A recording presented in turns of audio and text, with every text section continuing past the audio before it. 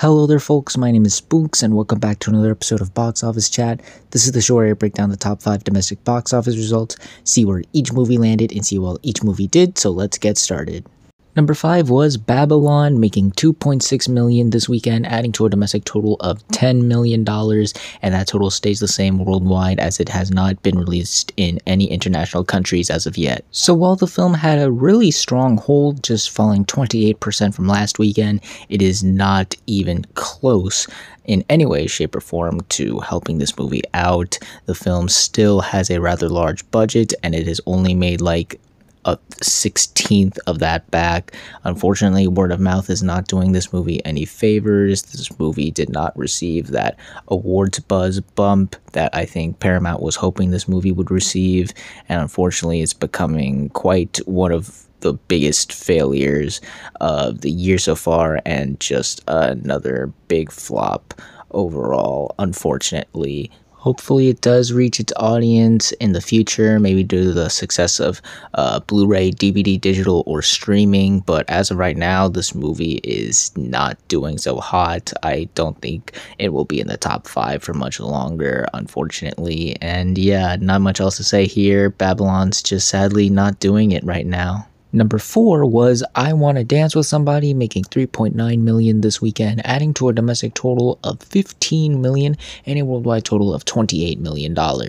So I thought this would be one of the movies that actually increased from the previous weekend, as you'll see with many of the other films in the top 5, but back on to Whitney Houston.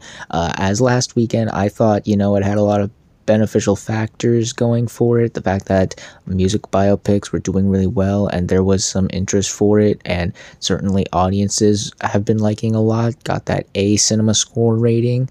But while it didn't have a drastic drop off, it had an 18% decrease, which is still a very solid hold, and it's not quite the disaster of Babylon. It is still not meeting expectations, unfortunately. I thought, maybe with those factors it could benefit, and as well as the storm passing, maybe more people would rush out to see it, but I guess not, unfortunately. Guess not as nearly as much people as I thought were really interested in seeing this movie. However, like I said before, this is not a disaster like Babylon, as the film costed only $45 million to make, and it's already made half of that back worldwide, so at the very least it should surpass its initial budget very soon. Doubling it, that's probably going to be a different story, but as for right now, in terms of making its budget back, I think that's in the bag for sure. It's not going to get there super soon, but certainly in the near future. But yeah, still, given that this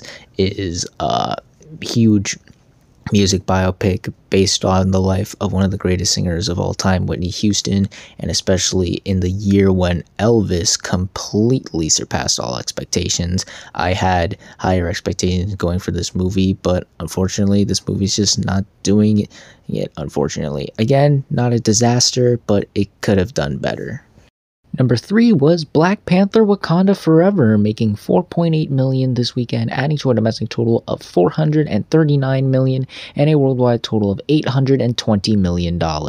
Now here's a movie that increased from last weekend. As you remember, Black Panther: Wakanda Forever fell out of the top 5 last weekend due to the Christmas holidays and the number of releases, but surprisingly enough, it was able to swing back into the top 5, so much so that it landed at number 3, which is incredible to believe, and it also had one of the biggest increases in the top 5, increasing 38% from last weekend, which is incredible. And who knows, this might lead to a resurgence in popularity for the film, since January seems to be very lackluster in terms of new wide releases, and this film, from what I've heard, isn't supposed to come out on Disney Plus until like late January, early February. I'm not too sure on the exact date, but it's around that range or something. But yeah, I was very surprised and pleased to see this movie return into the top 5. Who knows if this movie will again spark a resurgence, maybe cross a couple more milestones. But yeah, it's nice to see this movie back. We'll see where it leads into, and yeah, good job, Black Panther. Number 2 was Puss in Boots: The Last Wish, making $16 million this weekend, adding to a domestic total of $66 million and a worldwide total of $136 million. Yet another film in the top 5 that had a huge increase from last weekend, with this one increasing 35% over the previous weekend, which is fantastic to see, and also met my expectations. Unlike with the Whitney Houston movie, I just knew that due to the storm and the holidays, those were like the big detriments to this film, but thankfully, due to the strong word of mouth and the weather getting better, more and more people are starting to see this movie, and this movie is reaping the rewards for it, obviously.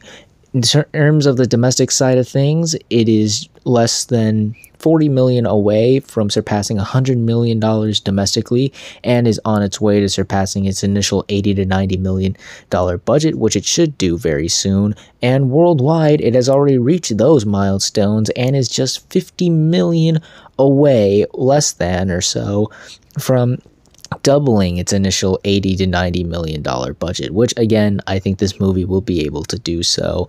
Yes, folks, the film is definitely starting to pick up the pace. It's certainly going to become one of the bigger, more successful animated films of the year, given the strong word of mouth and how it is very strong counter programming against the other big movie, which we'll get to very soon, and as well as the fact that it is going to be the only animated family film playing in theaters until April. So once again, plenty of time for this movie to do well, have strong legs, and just be a genuine box office hit, which this movie is starting to do so now. So yes, definitely a much better sign of things to come for this movie. I'm very happy that this movie was able to have a much better second weekend. We'll see where it goes from here, but I think only things can really go up from this point on for Puss in Boots: The Last Wish. Job well done.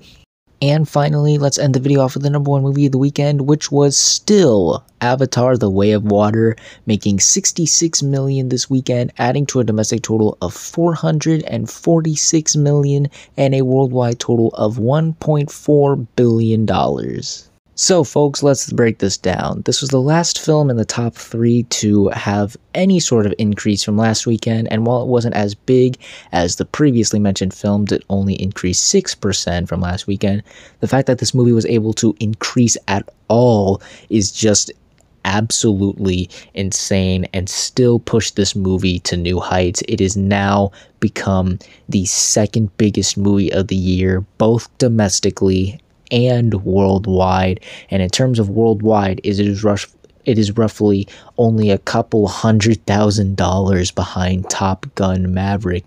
And given the time this video comes out and how quickly it is behind that film, I think it's safe to say that Avatar will or has already become the highest grossing film of the year worldwide, and who is honestly surprised at this point? Just look how well it has done so far. Domestically, on the other hand, that is an interesting story, and I gotta be honest, I feel like it's still gonna come second to Top Gun, mainly because Top Gun had the advantage of coming out in the summer when more people were more available, and it had the stronger legs compared to Avatar, of course.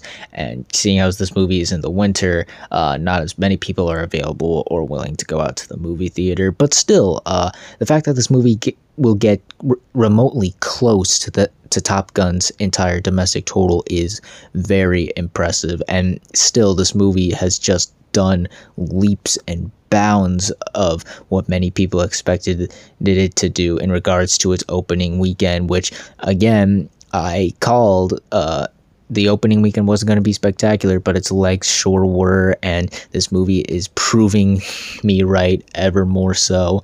The fact that this movie is just like less than $60 million away from $500 million domestically, and is going to surpass Top Gun Maverick by the time this video comes out worldwide is insane and incredible to believe. Just the incredible word of mouth and how many people are still rushing to go see this movie is insane.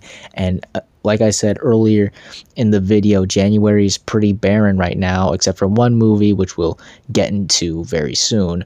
But otherwise, that movie, it looks like Avatar is going to dominate all of January pretty much.